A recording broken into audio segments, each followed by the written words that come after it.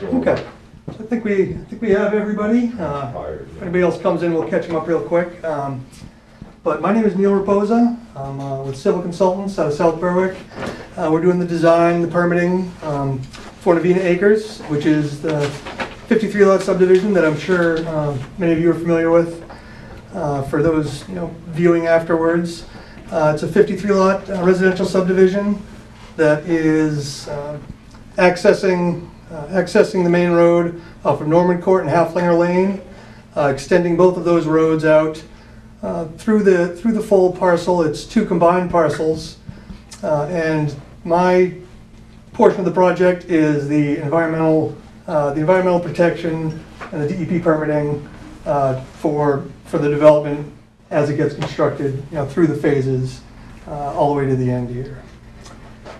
So I'll just start off with a little brief overview of the environmental impact and how the mitigation's gone and how the stormwater management plan has been put together. So currently there's a significant wetland associated with Coffin Brook. This was previously approved down here for this crossing, which you get different levels of wetland impact permits, and this one had already been permitted for basically all the wetland impacts that are there now. It's a similar layout to what was already approved.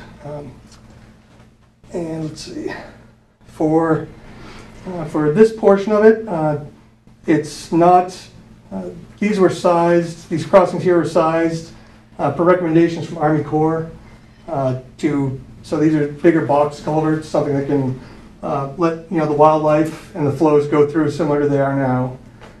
Once you get down through to here, similar with these crossings, it's all with the recommendation from Army Corps. They have to come through and take a look at it. They will be approving and reviewing everything. So that'll all get through that process, and everyone's going to be reviewing that.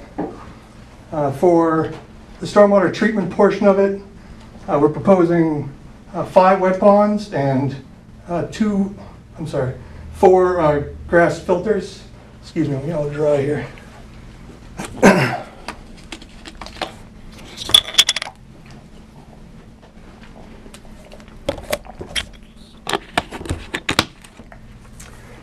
Apologize. Did you say grass filters? Grass filters, Okay, yep. thanks. Get used to the mask again. So as far as our treatment goes, we have several of the treatment facilities on this lower road, and up on Norman Court, we're depending on one wet pond up top here, several areas of wooded buffers which will be maintained in their natural state to treat stormwater going through. That's really the preferred way that DEP wants to see most of it done.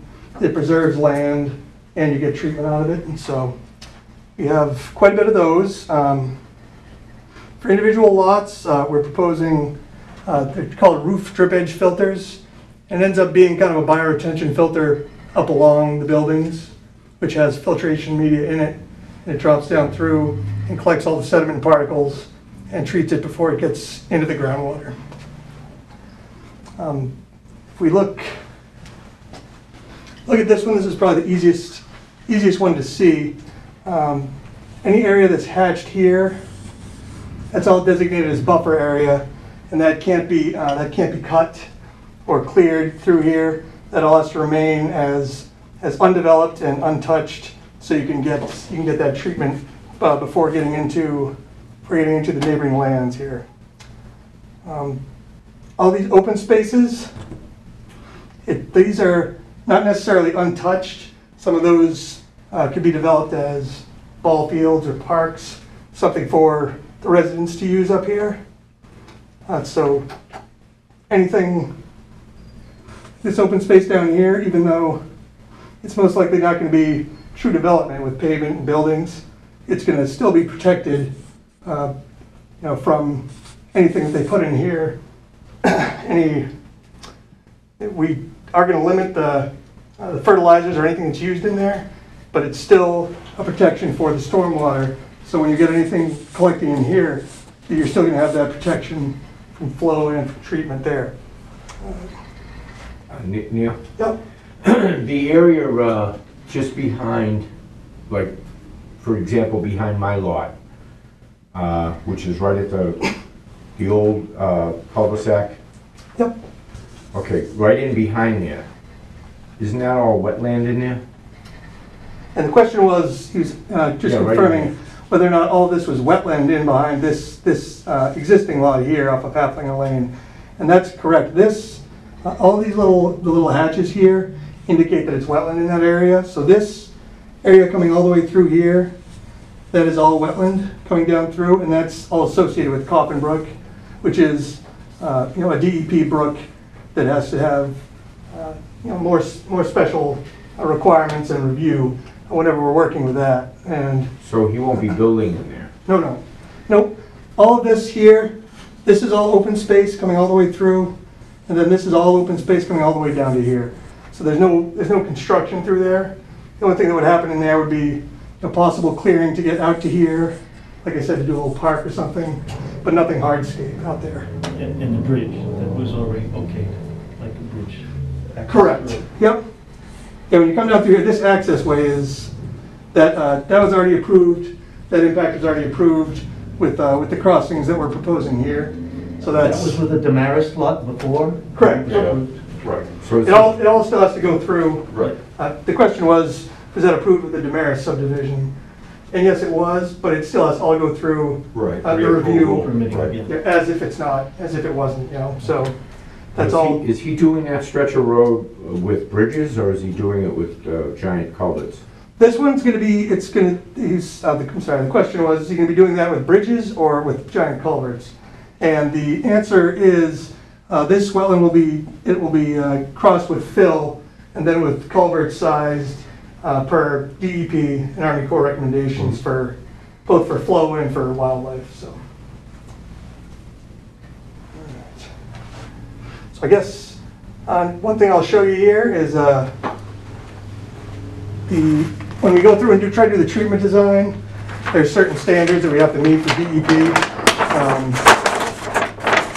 We have to treat 95% of the developed area, of the impervious area, I'm sorry. And we have to treat 80% of the developed area. So even if you just clear it and have lawn there, you still have to treat 80% of everything you touch. So as you can see, a lot of it has been achieved. We bring all this through. This section basically comes through and comes to a wet pond. And wet ponds, if you're not familiar with them, it's a pond that, as the name suggests, continuously stays wet. It settles out, the turbidity and sediments, and then there's a filter strip where the water comes up onto a shelf and comes down through that filter, and that both cools the water and removes pollutants. So we did that in several places here. We had one here. And that's the corner that most of this ends up draining to naturally. We had to collect some of it through here and pipe it to here and swale it in places. There's a lot of different techniques we use to try to get everything somewhere efficiently and still be able to treat the volume. So with this, when you're looking at this, all of this color here is the untreated areas. A lot of these, we're still, if we're going to be working in here, we still have to take that into account, even though it was technically a previous approval. We have to make sure we treat that or count it as untreated against our values. So as you can see, the majority of it has been treated here. We're meeting all the requirements with the design as shown. So that still needs to go through review at DEP, and they'll have their engineers go through it. We'll kind of work out any discrepancies they find, any improvements they want to see. That's a 6-month process to go through all that. So it's something that everyone takes seriously and puts plenty of effort into. And as you can see here, any of the areas that aren't shaded, these are all areas that are not to be developed. So these are all protected resources, the wetlands, and those will be those aren't counted in our total developed area, so we don't get credit for leaving those, we just don't have to treat them. Neil, could you tell me what you mean by treated? Oh, I'm sorry, yes. The question was, what do I mean by treated? And the treated means any of that stormwater that we capture and direct to a treatment facility like one of those grass filters or the wet ponds, that's considered treated, so long as the ponds are sized per DEP standards. Anything untreated is something that flows to the wetlands without receiving treatment, and so those we want to keep that. We try to keep that to the house lots and the lawns and things like that, as opposed to anything that has traffic on it or large parking areas. These residential subdivisions, the amount of pollutants that really come off the lots is not significant compared to, say, if you have like a Walmart or something where you have a lot of collection at one place. This is disconnected impervious, is what they call these lots. So it gives the environment itself, more opportunity to treat runoff on its own, as opposed to having to force it to a pond. So, What are the dark blue areas, shaded areas? dark blue, is that talking here? Yep. These are the untreated areas that either we don't have the opportunity to get treatment before it gets to the wetland, like say this one here. This one we weren't able to get anything, put in there close to those wetlands enough to treat what's running through here out into these little wetlands and dumping into this. So that ends up, even if we put buffers around it, it goes down too steep or there's not enough vegetation. So we don't get credit for treatment, even though we're leaving it, kind of leaving it as is. Isn't that big blue area, or isn't that in the Jack's property? Is this blue? Yes, this big blue property here. Yep, and that we had to keep that in our treatment plan, even though it was technically accepted prior to this. Yep. Just due to the fact that this subcatchment now includes our little portion of roadway here. Oh, yeah. Yeah, so we don't get credit for anything that was proposed before, even if anything in here could get treated. Now that we don't have the rights to here, we can't take credit for saying we're going to come in here and buffer this whole thing. It doesn't work. We have to take that as untreated area and make it up in the rest of the lot here. I have another question about the wet ponds, and you talked about some filterings. Are these hopefully self-sustaining, or is somebody responsible for checking in on them from time to time, make sure they're still doing the job? Yep. And the question was, are the filters a self-sustaining thing, or should be someone be checking in on them time to time to make sure they're still working as they should? And the answer to that is they're something that needs to be maintained. So that's one of the main reasons you get a lot of, almost every subdivision now has a homeowners association set up. And a big portion of that is to make sure that the roads, if it's not a town road, and then two, the stormwater is maintained. Because it's a big effort, and it requires recertification every 5 years. You have to have something written up that proves that everything has been maintained and is working as it's supposed to. So that's definitely a big part of it. The stormwater treatment is making sure everything gets maintained as it should. Will the town be recognizing all the roads?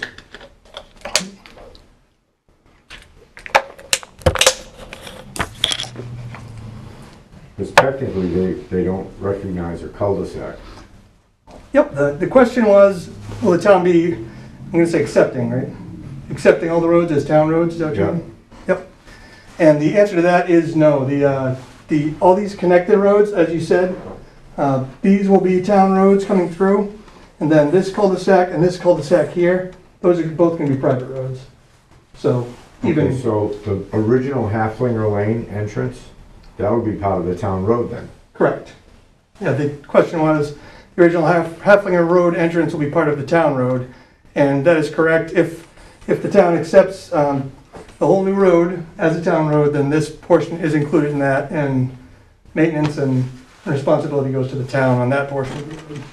Yeah, if he connects down through, instead of through Haflinger, just for utilities and whatnot, then Haflinger Lane, the original, stays as a unrecognized cul-de-sac. Yeah, and the question is, if he were to connect somewhere else down here to Route 9, then Haflinger Lane would remain a private road without town maintenance, and that is correct. Yeah, that would remain private, and it would be the homeowners there in charge of taking care of everything on that road. I have a question. You said about limited pesticide use. Are there going to be covenants on the lots that the homeowners will have to sign, or? That is, we do not have the homeowners, it'll be in the homeowners association documents, and I do not have a draft of those for this application. We're still awaiting the lawyer to go through and make sure we have all the language the way they want it.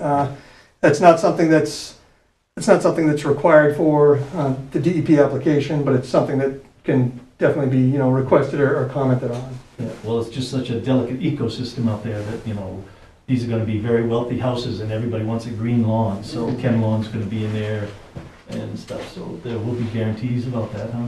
And the question was, they're going to be wealthy houses and they're going to want green lawns with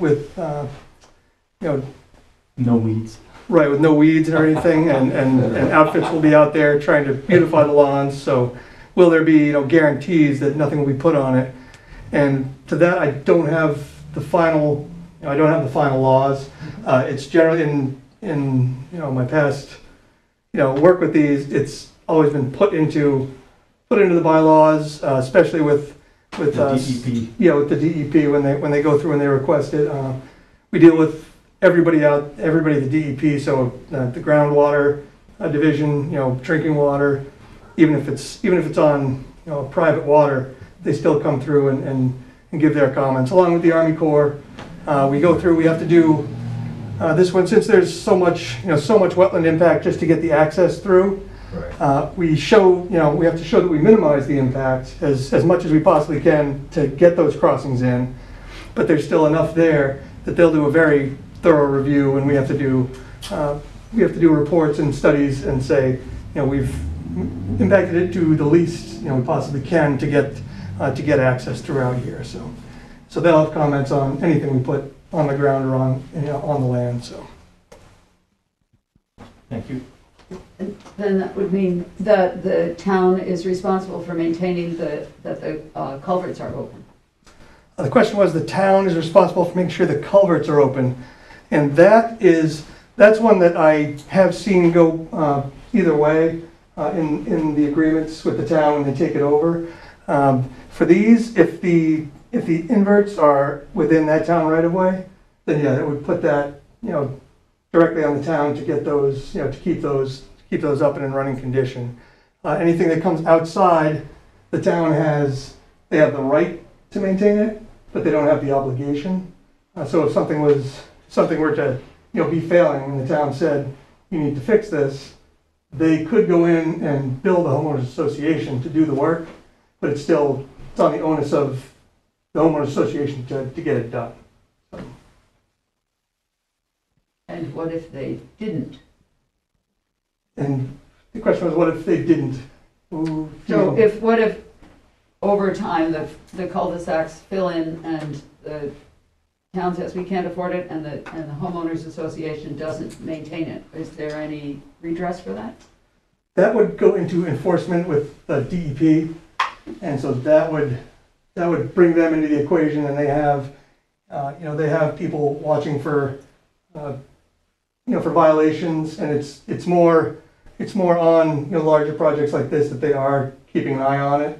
There's a lot of projects from the past much further back that have not been maintained, and they're hard to keep up with. For things like this, when we put this in, we put together a full maintenance plan and scheduled inspections, and it needs to be recertified every 5 years. So that you have to send in the documentation to the DEP every 5 years, otherwise they put it in violation, and then you're paying fines and you're getting in trouble that way. So that's kind of been their method of making sure it's being maintained, or at least observed, so they know when something is going wrong. Okay, thank you. So the concern for the library is that Morning Dove Court has already been re-landscaped, I mean, because it's there. And the condominium across the street has been done. What's that going, have you taken that into consideration for flooding? The question was, there's been a lot of work on the opposite side, correct, of the road here, along the library side of the road. Yeah, Yeah, I'm just repeating for the video. okay. And has any of the impacts of that been taken into effect in the design for the stormwater for flooding and flow? And the answer to that is yes. What we've done is we take everything into account that's impacting this site, even from above. I don't have my pre-ins, if I can grab it here.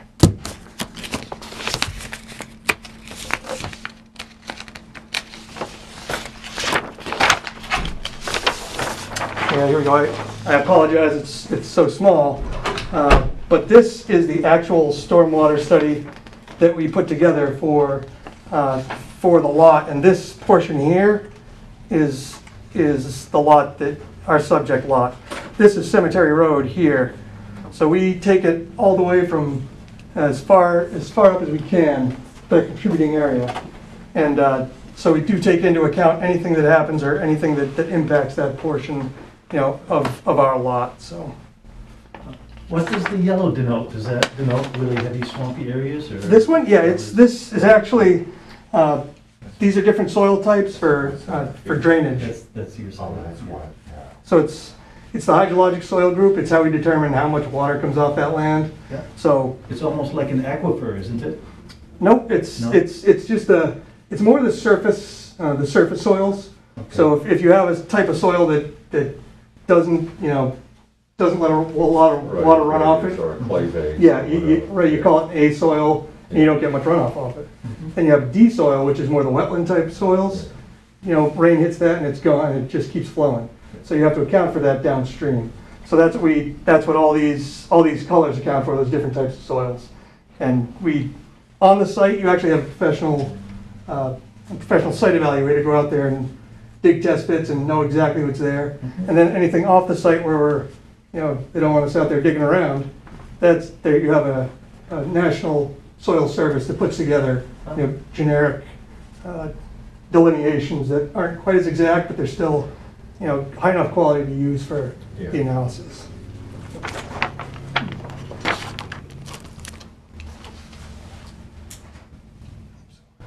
Well, as it stands now, it's been quite a wet, we've had a lot of, we got 10 inches in July, something like that. Oh, yeah. So we have running water out there that generally this time of year is dry. It tends on being late spring to. Right. Yeah, and the comment was we've had a lot of rain this year, and you see a lot of water kind of where it's not usually, right, and a lot of water where it's higher than it normally is. Right. And that's what we do for our stormwater and flooding analysis is there's different levels of moisture you can assume the earth already has before you start putting the rain on it. Right. Correct. So we always assume that it's you assume worse than it potentially is, right? Yeah, we assume we have a near saturated land kind of thing. Exactly. Yeah, we have a near saturated land, and then from there we add more rain than you're probably going to see.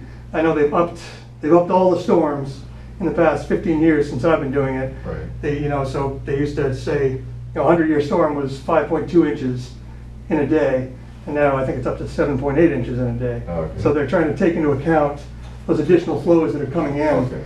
And that's one of the reasons why, when you're looking at this one, we have so many ponds in one area. Right. Because when you look at those storms you're trying to catch, in the past. More that's developed up the hill. Right. It alleviates absorption. Right. And it's Yep, and that's headed down the road. the whole thing. You try to, like I was saying, that disconnected impervious. You're really trying to get more of that. Right. And it's there. There's two different ways you can go about it. Oh yeah. A lot of people go, say cluster development. It's good, because it leaves so much land undeveloped, beyond that cluster. Right. But then you have a large amount of impervious, Right, that could be correct. close to a resource, and you have to kind of, Right. weigh To balance that out. yeah, exactly. You have to weigh the options. And for this one, it's hard because any kind of cluster you try to do on this one, you're packing everything right up against wetlands. Well, not it's having a it, yeah. unique piece of property when Yeah. you really think about it. Yeah, no, there's been a lot of round and round on this one when we're trying to get it right. And this was, the least impactful we could get with access to the full lot, so. I did want to throw in that the crossing here for Coffin Brook, how many of you are, live down on Normand or have ever, ventured out to that crossing? Oh, yeah. Yeah, it's a problem crossing as far as DEP and Army Corps are concerned because, it starts low on the high end Oh, yeah. and then it shoots out and it's, too far above that bank, when it comes out the other side. Okay. So it ends up being an impediment to any wildlife that's, trying to cross through there. Right, right. So for that one, we'll be required to improve that to be, a large arch culvert that has, natural stream bottom on it, which is double-edged sword Well, because they then have cement culverts across that one? at that crossing? Yeah. No, that one right now, you mean? Well, Norman Court Extension, when it hits that water, when it hits Coffin's Brook, isn't there cement culverts across? Correct, yes. He was asking if there's cement culverts that currently cross this Coffin Brook across Norman Court. And yes, that's currently, Okay. big 36-inch concrete Yeah. culvert. Right. And the Army Corps absolutely hates it. They Okay. want to see, Okay. those big arch culverts. When I'm talking arch culverts, I mean. Yeah, right, 6 so that foot. allows wildlife Right. and so forth. Exactly, Okay. yep. So it brings it back to a natural stream, condition Okay. as opposed to Right, coming out of a pipe like a faucet, right, so. okay. That's Isn't that what we have in the cul-de-sac down below? You have the We multiple. have huge pipes. Yep, you have the multiple pipes through there, and that's what they have when it's not considered a stream. It's considered, a wetland. Yeah. So you have multiple. You try to put multiple in there, so you get a flow that's trying to act more like that kind of sheet flow coming off. So when it comes out of there, it's dispersed more, and you don't have that defined channel. When you go into Coffin Brook, you got 18 inches down, and it's square, Yeah, rocky right. bottom. It's a brook. Right, Yeah, 2 of those are on my property. There's 2 that come in through the center cul-de-sac, and then the 2 that come out into my lot. Yep. And the animals use that quite a bit, Okay, and which the- is nice. The comment was that these, the larger culverts that were previously put in for the Haflinger cul-de-sac, there's 2 large culverts and 3 large culverts. Is it 2 or 3 out there? Yes. 4, actually. Yeah, there's 2 and 2? 2 and 2. Yeah, so there's large culverts that come through here, and it was noted that some wildlife is actually able to use those because those were oversized for the flows, but for wildlife, they want to see a little more substantial crossing through there to get access. Yep. I don't know if I've ever seen deer go through there, but I see all the other pain in the neck, Yep. which I don't touch.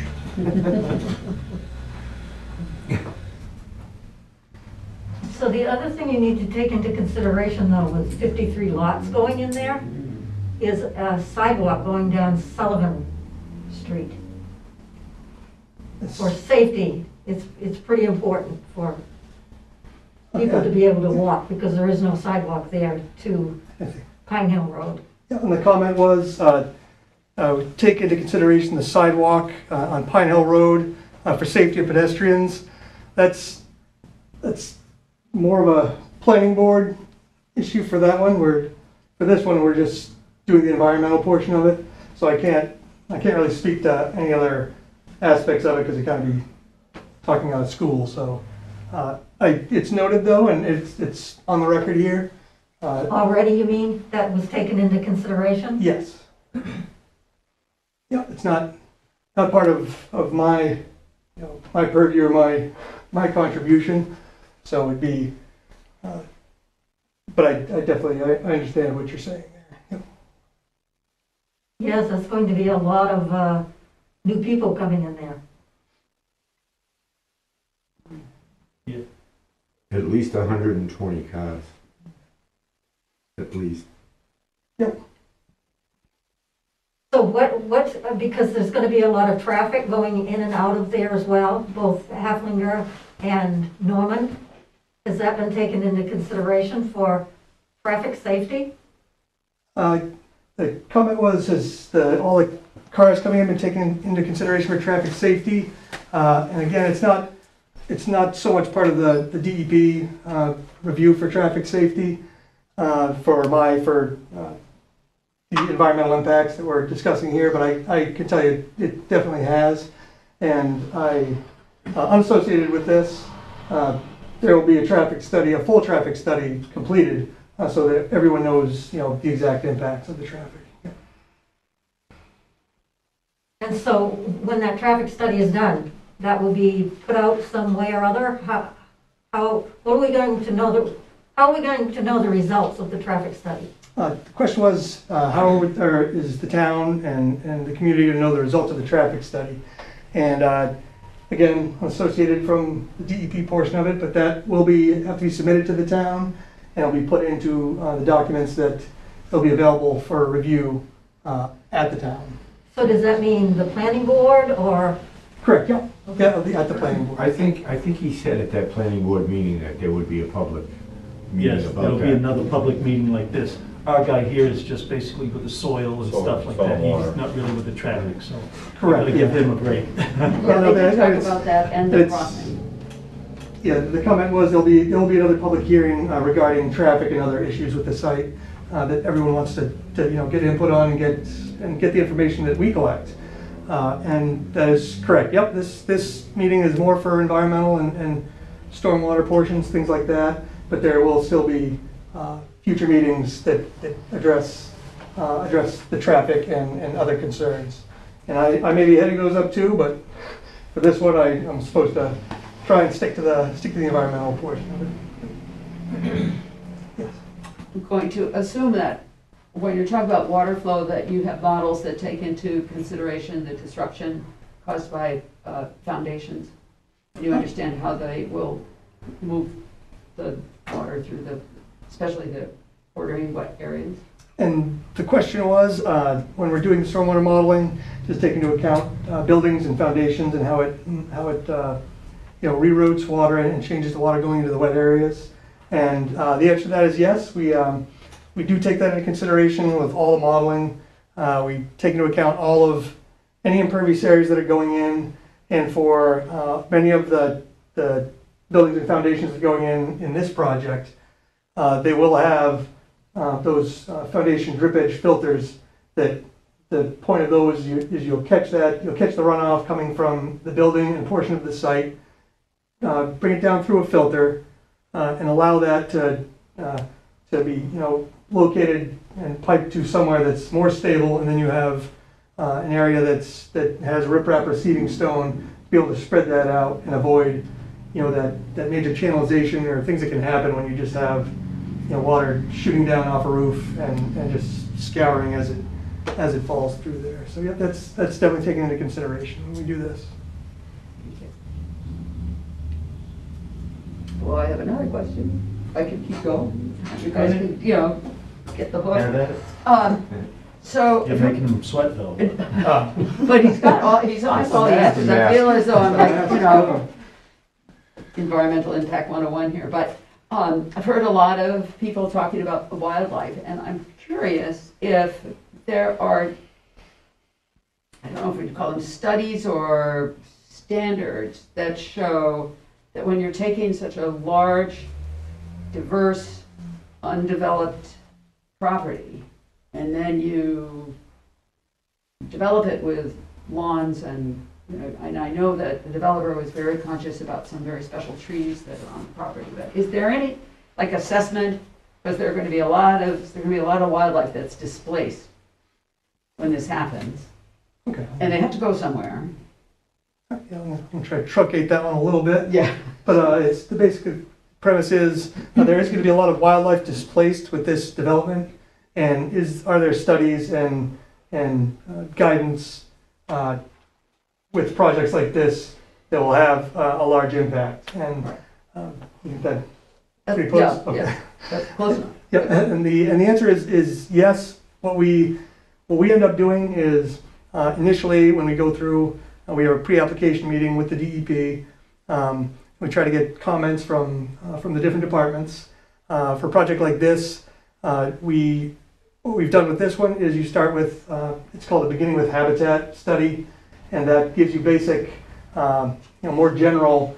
This is habitat that is noted for white-tailed deer or cottontail rabbit or something of that nature, and that just acts as a starting point to submit to Inland Fisheries and Wildlife of Maine, and then they go through and do an analysis and determine if there are endangered, threatened species, what the overall impact will be, and then they give their recommendations to the permitting authorities at the DEP.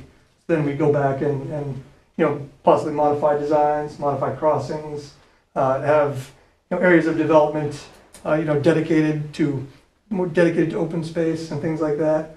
So it's part of the process with all the different departments that we go through DEP to make sure we're having as little impact as possible. That's not to say that there will be no wildlife through here. I'm sure you're going to still have the same bear coming through. So. Well, I hope the bear stays into the development bothers them and not me.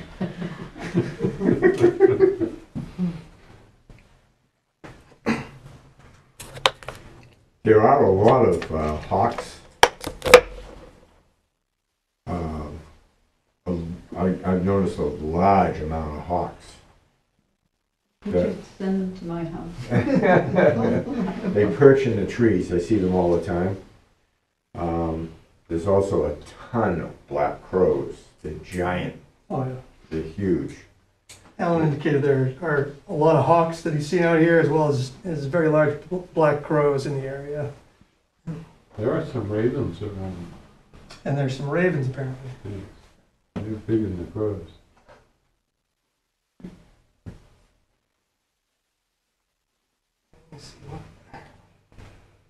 Okay, I've got one more.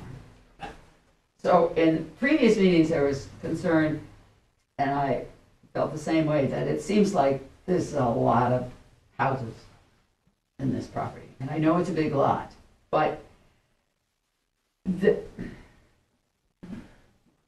because you're here and it looks like there's all kinds of good environmental studies and things like that that are saying that this property can support this, but I guess I would say, is it because of the lot size? Is it because of the amount of money the developer needs to make? Or it just seems like it's a lot of lots. And I was sort of hoping that with all that wetland area that maybe there wouldn't be quite so many. Okay, and the comment I don't know was. how to turn that into a question. The comment was there's going to be a lot of lots in this project, and there was hope that with the amount of wetlands that it would cut down the amount of Maybe yes. the amount of development more. Yes. And I guess my only response to that is when the town goes through and you vote in the dimensional requirements for the different zones and everything like that, that ends up reflecting in what can be developed out here. So you end up with things like resource protection zones and items like that. And that's the reason that when you come through here and we have this unnamed stream, even though it is an unnamed stream, since it's been designated as a stream by the site evaluator, nothing can be done at all within 75 feet of that. It's similar to this on this side, and of course Coffin Brook. So it's things like that are taken into account.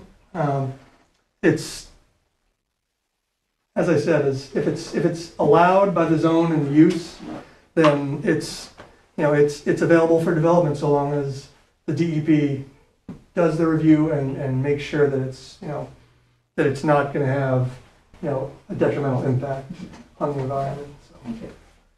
That's the best I could do with that one. So along Mitchell's corridor down the border, Come down through here. come down to the corner of my property, am I seeing a collection right? Through here? Yes. Yep, there's a wet pond at that corner, yep. Okay. Because right, okay. Yep, and then this is kind of where that, Right, well, where that's my backyard. what goes through there, yeah. Right. Yep. Right, Yep, and that's right. one of, So I was curious on the model plan that you had for that wetland runoff in through there. yep.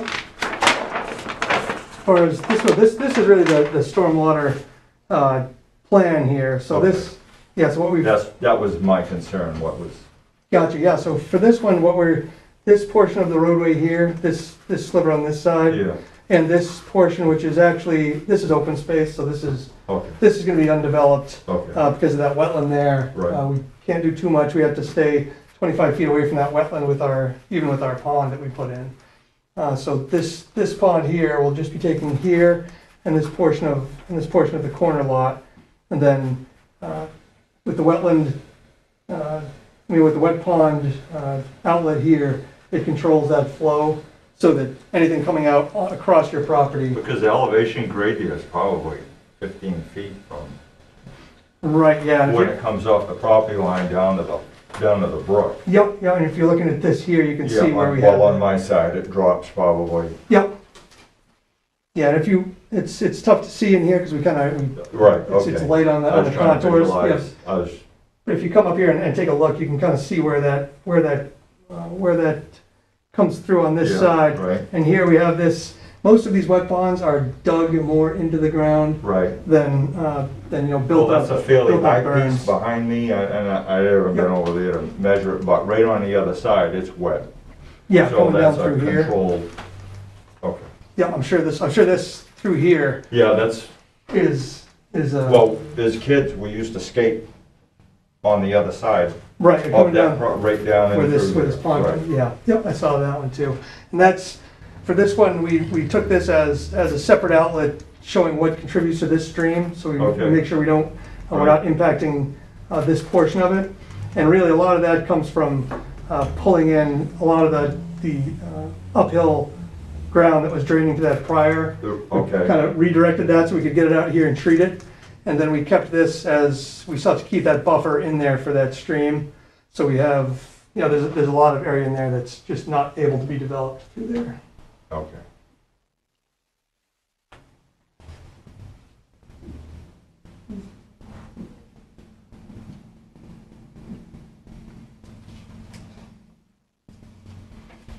Anything else? I don't. Well, no, some of the questions, it's not your area, so this is stormwater. Yeah, Yeah. Yeah, I mean, one of the big, limits to what you can ask, well, it's kind of, right? as to what I get Because it's into. developing. But right, yeah, so. Yeah. One of the big things you want to get out of this is, if you hadn't taken one of the public notice Yeah. sheets there, it has that highlighted address on the bottom. You can send your comments to DEP and they will get put in the file. You can call the Portland DEP office as Yeah. well.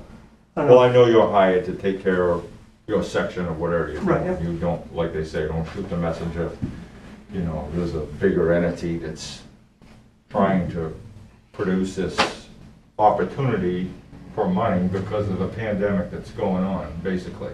That's how I look at it. Because in a normal infrastructure of your community, you come with normal growth. You don't come with a big, to me, this is a huge project.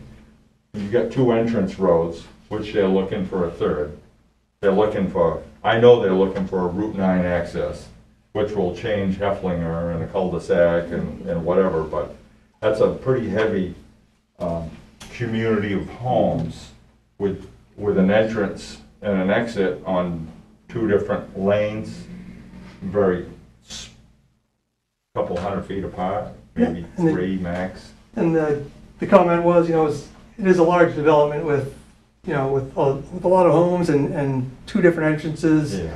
And I know just from my previous experience, I was involved with the permitting of the Okay. Damaris Yeah, right. subdivision. That was a 19 lot subdivision. Yes, And correct. then there was a separate subdivision to the north, which had a similar number. So it's that, I think the amount of homes and traffic, had both of those been, fully developed, Yes, would have been similar. yes. Just this one now allows for connection between them. Yeah, I wasn't familiar with the other one, the Damaris one, I am very much. Yes, yeah. So this kind of, what this does when we connect these two subdivisions, Yes, it allows for the town of Berwick to take over the roads okay, and pick up the maintenance, and okay. it ends up being an easier situation for, for the residents. For the community. Right, and it's, you end up getting a more, a more usable land just through the fact that now, if Berwick's gonna take it over, you have to put in sidewalks Yes, and those items, so you end up having, a nice street that's available for walking and things like that. As far as the density of the subdivision, I think once, if everything gets through there and you end up walking through, I think it will be a lot more, well, I think some of us farm are and forest concerned, we than don't you think, wanna, we would like not to see a major impact, if not, I mean, sometimes developments make a major impact in an area that, that allows for growth, but, I mean, things happen. Yep, it's- Just questioning, just, Dobson looks, the Dobson development? Yeah, it's gonna look very similar to this, I think. Yeah, That's- Dobson isn't too bad. It's, it's got the one sidewalk. Yeah. I walk up there all the time. And the houses are spaced apart pretty well. yeah, And the trees are, they have a pretty hefty control Yeah. over trees in that development there. I think some of us didn't think that would be, in a normal situation, normal growth in society, you wouldn't see a development like that. So I see this as outside money, looking for an opportunity to make money. So then, I don't, and everybody has the right to do whatever. I just look at someone having an opportunity to squeeze a unit in a back area where normally probably you wouldn't have had growth, just because of there's an opportunity because there's two Haflinger and Norman Court. They're not a friendly entrance anyway from Pine Hill or Old Pine Hill. They're just, but, Not the neighbors, just the way it looks. When you say it's not It's not friendly entrance. well, one of them, Norman Court comes out, you might as well just drive into the parking lot of the library. Yeah. So you have Sullivan Street that comes down, and there's Norman Yep. Court, and then Haflinger Lane is here. It's not hasn't been a designed Right. Right. infrastructure. Traffic's gonna be So it there. looks like we just stuff it in here, Yep, and right. we're gonna Right. put a lot of housing. The separation of wetlands, that buffer zone, I mean, I think most of the people in the community don't want to jam pack it full of housing, so having nice lots and separation is appealing, There were some comments about the traffic and the design of the existing entrances, and as well as the separation of lots and the separation from wetlands. Yeah. And I can say that the entrances, unrelated to this, the entrances will be, they'll be evaluated when Yes, a right. traffic study goes through it, Right. and recommendations or improvements will be given by the traffic engineer. Right. And, as far as the separation of the lots and the wetlands, the developer does not want to have, clear cut house to house. It's just, it's not desirable, Right, it's right, not, no. nobody really wants to see that when they live in a development, so it's. No, you're absolutely correct. You want to try and keep that, keep those buffer areas with good vegetation regardless, as a developer. Correct. So. And also, if anybody didn't sign in, feel free on the way out to get that. Hi. So go and just sign right here. So I don't know if you want to answer this question or not, but is Bodwell going to be the builder? or the developer? The question was, is Boswell going to be the builder or the developer? I'm not sure if he's going to be doing the construction. He's the, his entity is, will be the developer. But I'm not sure about how, how the construction's breaking out, if there's contractors. That's well beyond where we're at right now. The So. apartments up on Old Pine Hill. And he owns a solar farm. Okay, that explains a lot. Want to expound upon that? Yep, Expound that explains. Well, it's, just, Hillsborough ended up being a bedroom community, and then infrastructure, you like to think there'd be balance of industry and housing to offset the cost.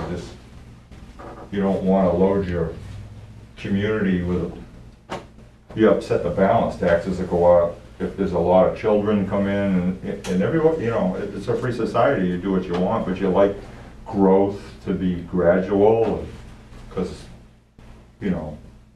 just like everything else, you gotta do an impact study and think about what you could end up with as opposed to what might happen now, Yeah, It all merits a conversation.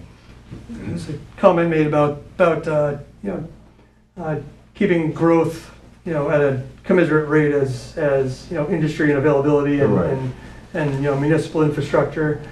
And I think most towns, they try to do that with their development regulations with, Yeah. either lot sizes or building permits per year. At Berwick is, per development, it's, you get the 20 units Yeah. per year. Those are generally the way they try to curb all that, Right. as well as, design the schools and school improvements Right. for, to handle, incoming population changes. Right. And that's a tough one to predict all the way around. Right. It's hard to, especially nowadays when you don't know if you have a bunch of new homes, how many families with kids are gonna be in those. Oh, absolutely. So you may just have a lot of retirees and it doesn't have anywhere near the impact you thought it would. Right. Or it's just so hard to, Right. it's so hard to predict things like that. And then you can't. Right, and it's Really? so it's the best towns can do to keep reviewing regulations Right. and changing where it has to. So I mean it's kind of out of my hands. No, Yeah. no. But I hear what you're saying. Not shooting the messenger there, So this is in the beginning We keep happy stages. to say, we're not sure. How long do you think? Well, it's a before- question, merits a question, it's a Building starts. conversation, The question was, if it's in the beginning stages, how long before construction starts? For this project, it requires, like I said, the full site location permit application from DEP. It's a very serious application, a lot of review. They have 180 days to review it and make a determination. So they have a 6-month period that they can review and request more information, request modifications to it. So that 6 months is, is the least amount of time before anything could happen. It's a process that has taken longer than that with the state. I'd say rarely in the past few years has it ever taken less than that. And that's due to mainly staffing issues at the state level and, their retention of employees and being able to get the reviews done quickly, especially with the amount that are still coming in. So, long answer was that. Short answer is most likely won't be any movement within 6 months. Now, is there any kind of chance that the DEP could reject this? There's always a chance that projects get rejected. More often than not, they request changes until it's satisfactory to all the entities. In my years of trying to get things permitted and designing systems like this, I have not had any flat out rejected. It's always been you have a back and forth with the reviewers, and you want to make sure that you're taking all their, all of their opinions and what they want to get done into account. They lay it all out in, the regulations before you get there. That application I put together, this is the application for the site location, so it's pretty substantial, and they have a lot of things, spelled out in what you have to do. And then this is just the stormwater management study that was done for it. So it's a serious amount of work, and there's a lot of boxes you have to check, and a lot of Right. design parameters that you need to follow. So by the time you get to the state, you've kind of weeded out what won't fly.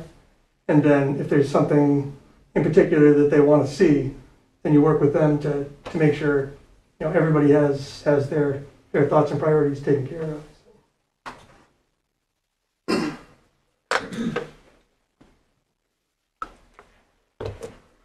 So another simple question is, they gonna be, so each lot, is it gonna be self-sustaining, basically, or is it? Is each lot can be self-sustaining? Do you Well, mean so as far as most rural lots have a well and a septic, and so the lot would be a self-sustaining for, Yeah, the answer, the question basically was, are they on septic and sewer? yeah.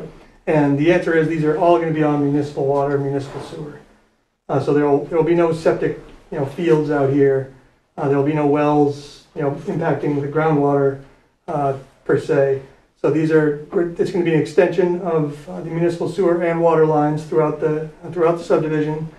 And that portion of it, there's a new sewer pump house is proposed in here. It's basically getting it down to the lowest point and pumping it back up to the municipal system. So it's designed to have minimal impact with regard to that, with regard to putting pollutants from the houses into the land. So I have a question. yes, sir. My name is Gary Norman. I live on Norman Court. Now, if they put the water and sewer up that road, will I have to tap into it? It's Gary Norman, and a question: if they put the water and sewer up the road, will you have to tap into it? And that, I know you weren't here earlier, but this presentation is mostly just for the environmental impacts and questions regarding that. But I believe that would be, that's going to be a question for the town as of what they would require you to do if there was municipal water and sewer running by your lot. And that's not going to be, part of the developers, purview. That's kind of out of their hands. Yeah. Yeah, I mean, that's something you definitely inquire the town about and Well, I see what mean, they're. you think you've lived there more than years and you didn't have to have all that, Well, if you're not hooked up to anything now, you're grandfathered in, you shouldn't have to. Oh, Strike that from the record. Grandfather word. No, I'm on your side. You can I know ask what them you're if the saying. You think grandfather? By all means. You should be forced. because I of think the- the thing I feel bad the most We're existing. is I put there Plant, quite a that's what, while. every time you add, you. I feel bad for the Things you nature. need to have a conversation about, I feel bad for nature. I get animals that walk through my yards all the time, deer, turkeys. They're both being pushed into a rural area. They have no place to go. I would think that the state would get involved in maybe preserving certain parts of land so nature could live. You know what I mean? I know somebody buys a piece of land, you're hoping you're gonna make money. And that's fine, you made money. But maybe there's destruction behind making money of sorts. And the comment was, we just hope there'd be as little impact as possible to wildlife, and maybe, some kind of trade-off that can be made for these, these developments Well, that I are not don't really see a displaced. trade-off when you take the habitats away. I don't see any trade-off there at all. None. There is no trade-off. Not for, I know it's wild animals, but still nature is important to us. And comment is that nature is important and keeping the wild animals, protected and still maintain some habitat to be able to support them. And that's one of the big reasons that the DEP does exist. It's so that there aren't the free for all, get a tract of land that was 40 feet wide, and then they pull through and have 200-foot lots going all the way off it, so you end up having I don't know if you're familiar with spaghetti lots, and that's when back in the day, back in the 60s, you'd have a road coming through by a pond or a lake, and they'd sell 70-foot, 5-foot wide lots that go out to the water and then spread out a little bit, just enough so you get a house in. So you end up having all these driveways and things like that. And that's why the EPA put together a lot of things, the Clean Water Act, all of these things that the developers do have to follow now to try to maintain and make sure that there is still sufficient area for wildlife and natural resources. It's not something that gets ignored with things like this. It's taken into account pretty heavily, and another scary part is that these houses go in and this housing market crashes. That'll be a good thing too, right? Yeah, it's like, hey, this used to look nice. Because that happens. We do the cycles. We just happen to be in a good cycle, but don't think it's gonna last another 3 years, especially with all that's going on. That got ceased. Ain't gonna happen. What? So Haflinger, that's. like I said, they, That was- the comment was, what if it gets approved and then the housing market goes down? It's not really part of the information I have to give today, but it's the future can't be Hopefully it does, Gary. predicted. Then the wildlife can stay there. Well, I'll tell you right now, they're lucky my father wasn't alive. When that land went up for sale, he'd have bought it so nobody could build. And that's Then he would have left me the headache, but it's always an option. he would have done it. We're thinking of I buying know my up father. Haflinger. Me and Mike Jackson. Yeah. Well, it's always an option. Not for this, it's too late.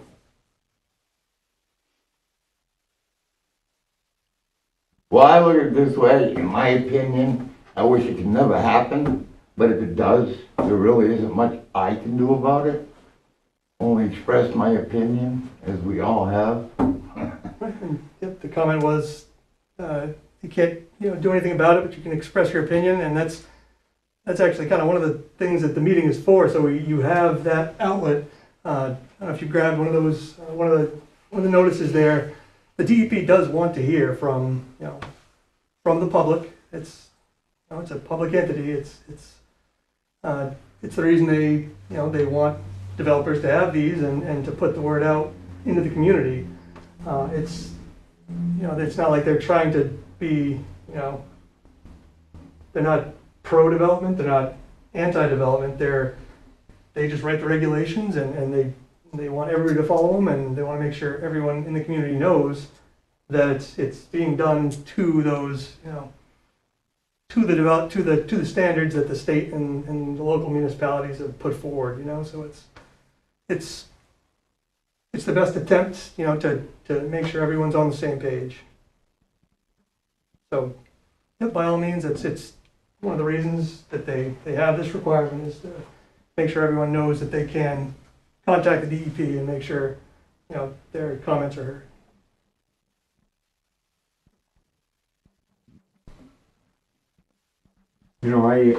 I come from Massachusetts originally.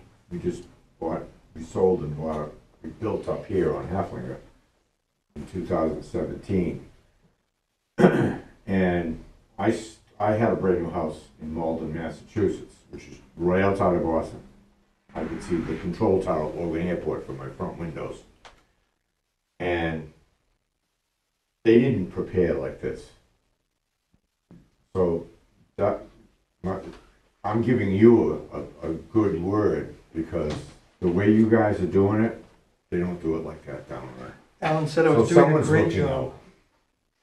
No, thank you, I appreciate it. And he's just said, noticed that, other developments that he's, seen go up and, developments around Massachusetts, they didn't have quite as much thought or input put into them.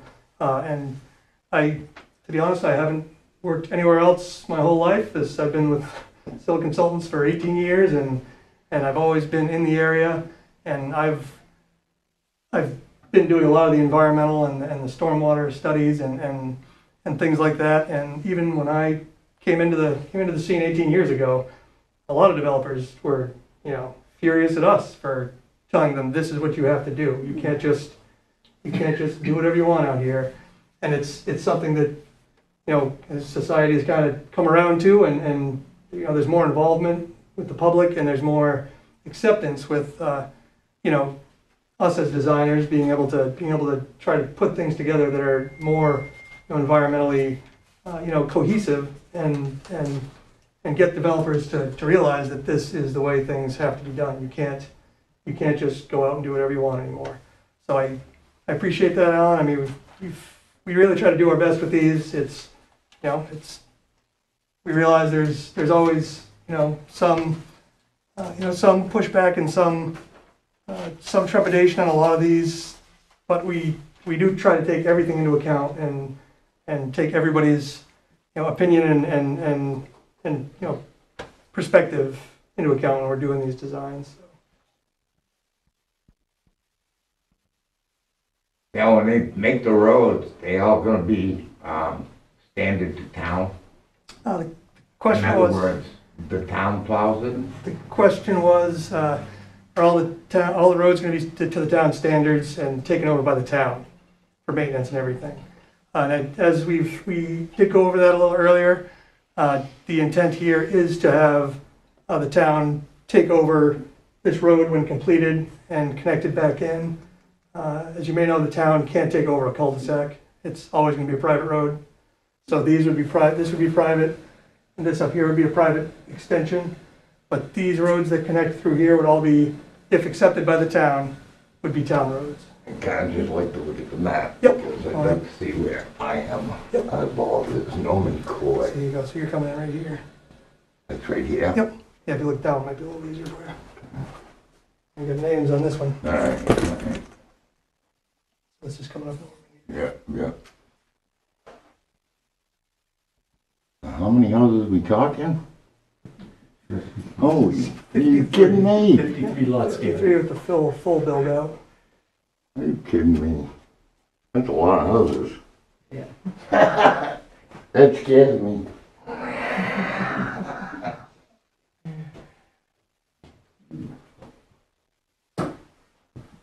You just have to send your comments up to the DEP and have them come down and research it more, and it might delay it some, Well, again,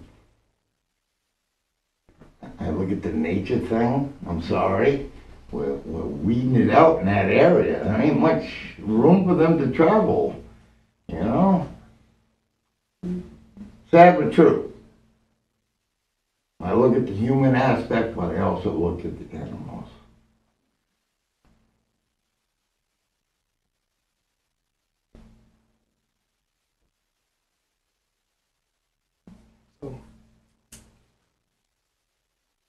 It's been, there's some questions that haven't been answered because it's not really part of my process here, but it will be an ongoing process, and we want everyone to stay involved.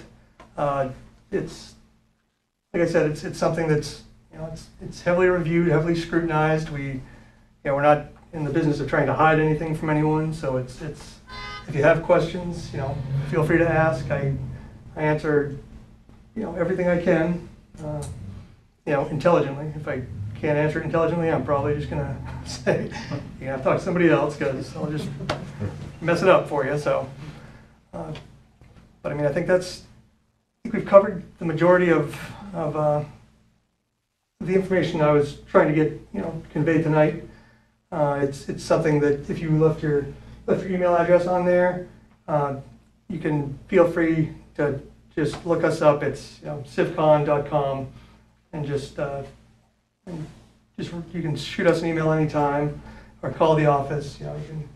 You find our contact information on there, and it should be on the notices that were sent. We'll do whatever we can to answer questions. It's not, this isn't the end of answering questions, so it's an ongoing thing. And if there are any more questions I can answer tonight. So do you know the next step? The question is, do I know the next step? As far as the DEP permitting, or just... Or what, is it going to the planning board? The traffic study will be done? Right, as far as I know, the traffic study is still in the works to be done. So that'll have to be put together and compiled, and recommendations given and presented back to the planning board. I'm not sure on the time frame on that one. I haven't been involved with that portion of it, so I'm not sure where that part of the project stands. I know the stormwater and the site location plan, those will all be submitted tomorrow. Since we had the public information meeting today, we document how many people came and some of the comments, and that gets submitted with the application. And then so from there, that starts the clock for the 6 months for the DEP and all the entities to review that. This project also requires, since we have the crossing of Coffin Brook here, it'll be reviewed by the Army Corps of Engineers, and they want to make sure that we're meeting all the requirements for stream crossings, and again, that's more to do with wildlife and keeping that stream healthy, because that's one of their red flags. That existing crossing was never installed, as it should have been. So they'll go through a full review of that, and then the National Resource Protection Agency review and permit as well, because as you know, it's such a long road coming through this area. They'll want to review it and get their input in as well.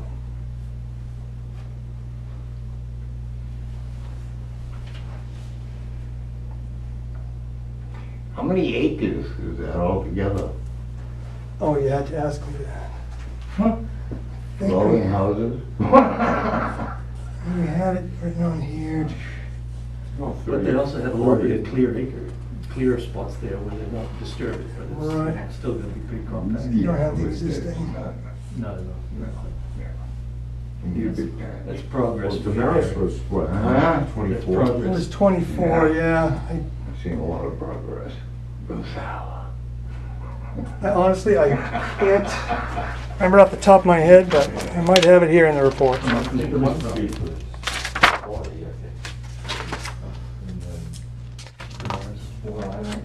Damaris was 24.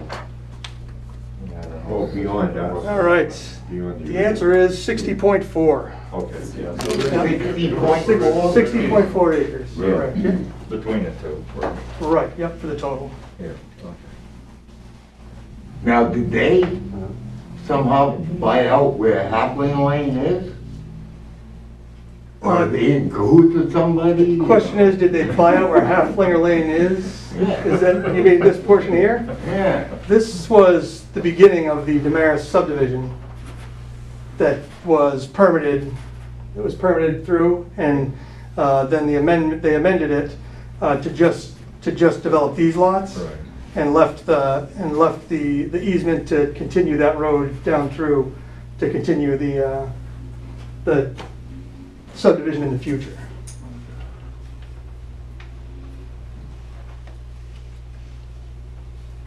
That had all been permitted at the DEP prior to the new wave of requirements. So it was permitted with lesser requirements. So we've done much more treatment on it this time than was required prior. Yeah.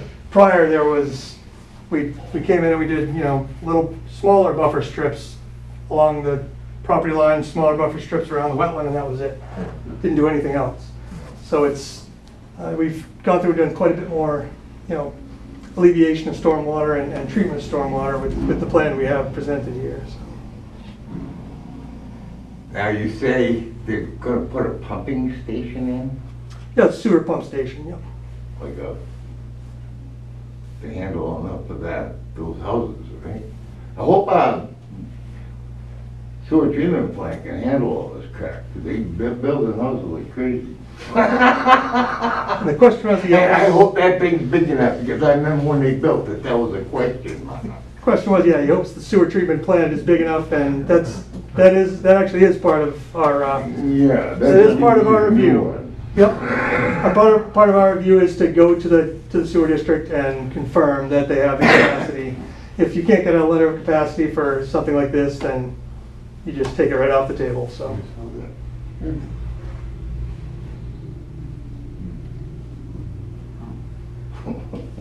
What if you got a letter of, that they couldn't meet the capacity, what would then happen? Generally, what we've done was reduce the load, but there is options where you can pay for improvements. That's usually in a bigger city, municipality. If you do something in Somersworth, yeah, you get ready to pay, a big sewer impact fee. Yeah. Dover, places like So that. we get dumped on. The We comment get dumped was, on like somebody's making money. That don't seem fair. Don't even seem fair at all. That's the way life is, Group. Yeah, well, you know what? Don't dump on me.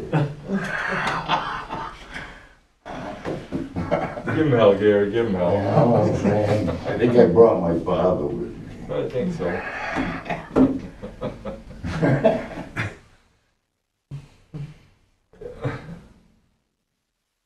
Again, if it happens, it happens, I guess, but I wish the hell it didn't. I'm not afraid to say it.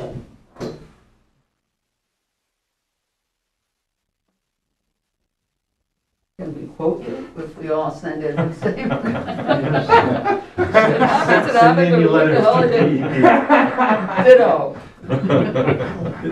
This guy's He's our doing his job. representative from now on.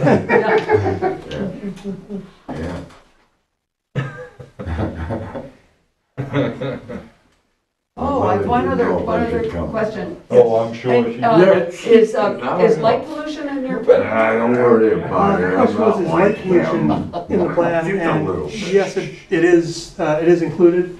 Is what pollution? Light Light pollution. pollution. And, and What the that's, heck is that? It's a Massachusetts thing. No, it's It's fireflies. It's a wildlife thing. If you have too many streetlights, then it causes night sky interruptions for migratory birds, Right. insects, Correct. bats. correct, yep. It upsets your sleep cycle because there's too much ambient light and you It'll can't get a affect the good night's coyote, sleep. so. And that, yeah, and then all But that other is, than that, it's nothing. that all is taken into account. I Other know, than that. and like I said, and especially in my time, since I've started, the dark sky requirements for all developments have really tightened down. Especially the bigger they get, the more they take a look at it and they want to see, a more dark sky, compliant development. It's, Yeah. they've begun, limiting tree cutting times, to have less interference with bats and bat habitats and bat sleep cycles even. So it's something it's come a long way since I've started doing it, and it's something that no longer gets overlooked, through the planning and permitting process. So for this project, will there be streetlights? I don't believe there are streetlights proposed for this project. It's intended, to be more of, the rural residential road and not a main, you don't want to make it a main thoroughfare with, with major streetlights at every corner. It's not a collector street where you're gonna have passenger travel through there. It's all, it's all local, local travel. Residential people. Yeah, it'd be a horrible shortcut if you cut through this thing. So you'd be very lost. Thank you. You know, all the millions and millions and millions of bats that are there now, that we see every night, will still be there. Well, the ones that live in my barn. Yeah, and the comment was about the bats, it's still sticking around, but yeah, no, they tend to find places, even when you think you think you lost them all, and then you'll find 300 in one spot where you used to find. Oh, gapping out. We're all behind the chimney. Yeah.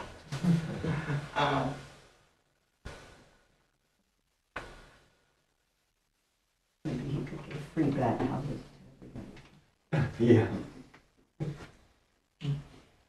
Now, how long does this project plan take it start and finish? The question was how long will the project take start to finish? That's a tough one to answer. It would have to be a 3-phase project, just due to the building permit restrictions Right. In Berwick, and we have at least 6 months of review at DEP.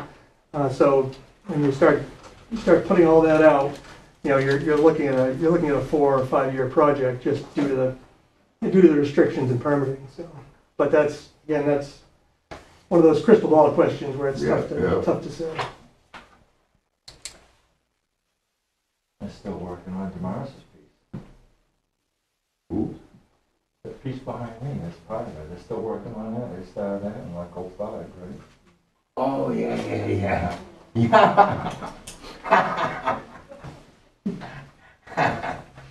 Damaris Well, piece. maybe I get to be too old to worry about it before it even